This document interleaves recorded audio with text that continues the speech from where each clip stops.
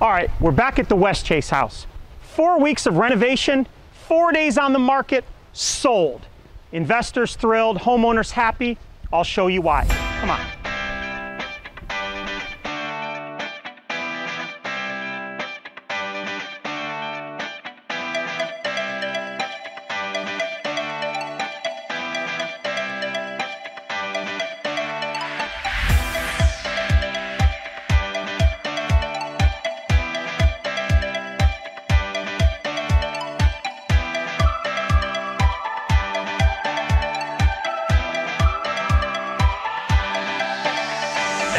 Is building Bayshore.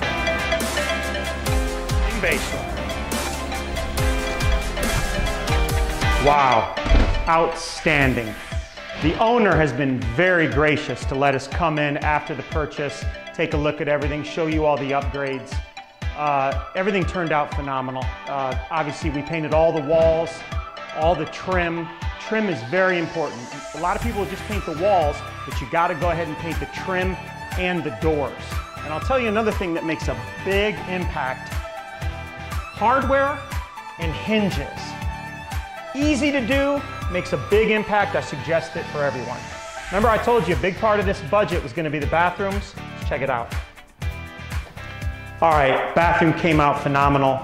First thing you'll notice, we did save the cabinets. They were really nice floating cabinets. We put a quartz countertop on it. And we kept the same theme, oil rub bronze hardware, faucets, even new handles, and we put in the lighted vanity mirrors. These are going to be a staple mark for all renovations and new construction moving forward. You're going to see these 2-3 years from now. It'll be in everything.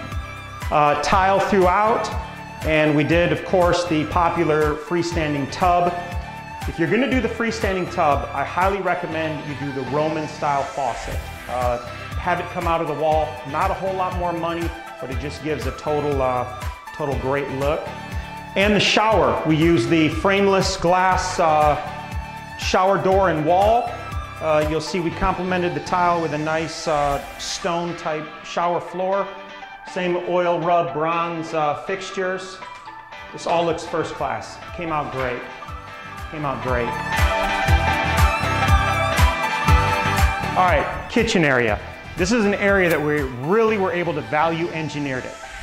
Saved the countertops, saved all the tile throughout, we saved the cabinets. We complemented it all with a stainless steel appliance package, including an upgraded gas cooktop. You'll see that we did all new hardware, which really gave the cabinets new life. This floating hanging pot rack was a nice touch, and even the matte black faucet. So kitchen turned out great, and we're able to save a lot of money while doing it. Guest bath, we had the dual sink vanity, and once again, we used dual lighted mirrors. Saved the cabinets, quartz countertop. Here we use brushed nickel hardware and faucets.